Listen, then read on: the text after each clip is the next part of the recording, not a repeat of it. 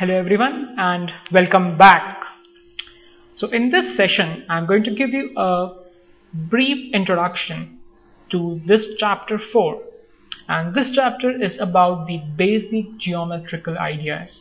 And when I say basic, the word basic is very important here.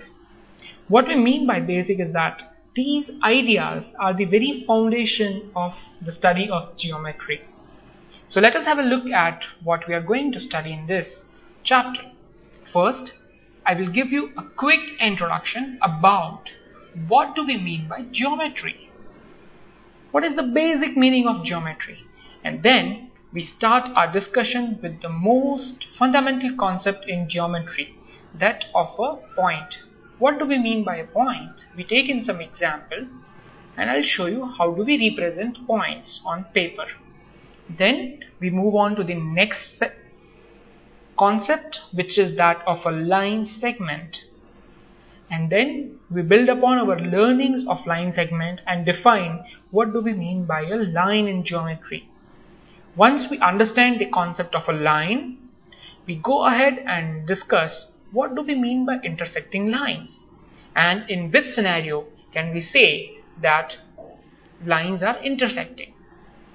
Then we also discuss what do we mean by parallel lines. What is the definition of parallel lines? And having discussed that, we move ahead to understand the concept of a ray. What do you mean by a ray? Then we move ahead further and discuss the concept of curves. What do we mean by curves? And then we discuss the three types of curves: a simple curve, open curve, and closed curve. And then we also understand how do we determine a position of a particular point in a closed curve. After that, we come to very important concept of a polygon. So we define what is a polygon, and then we also discuss the basic terminology that is associated with polygons. So we'll be discussing about what do we mean by sides of a polygon, what do we mean by vertices of a polygon, what do we mean by the diagonals of a polygon. So we will understand this using examples. Then we build upon our earlier knowledge and then understand what do we mean by an angle, when is an angle formed, how is an angle represented. And then we move ahead and understand a very important geometrical concept of triangles. Tri means three and angles means angle. So three angles. So we'll see what interesting properties are there for these triangles. Of course, we'll be covering it in very brief now. Then we understand what do we mean by quadrilaterals and what are the basic terminologies associated with the quadrilaterals.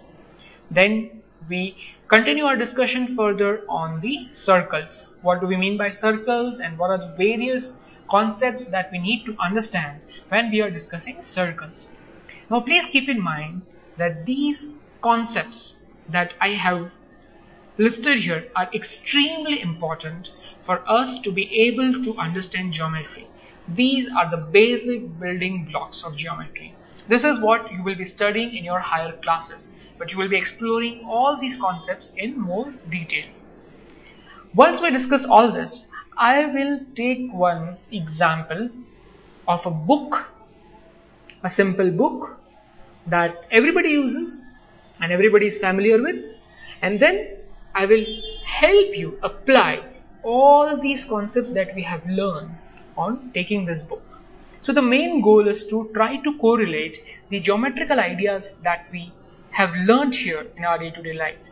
Please remember, geometry as a field has to do with real life. It's mainly about application. So I'll just take one small example and show you how do we apply geometry in our day-to-day lives. So see you soon in the next session.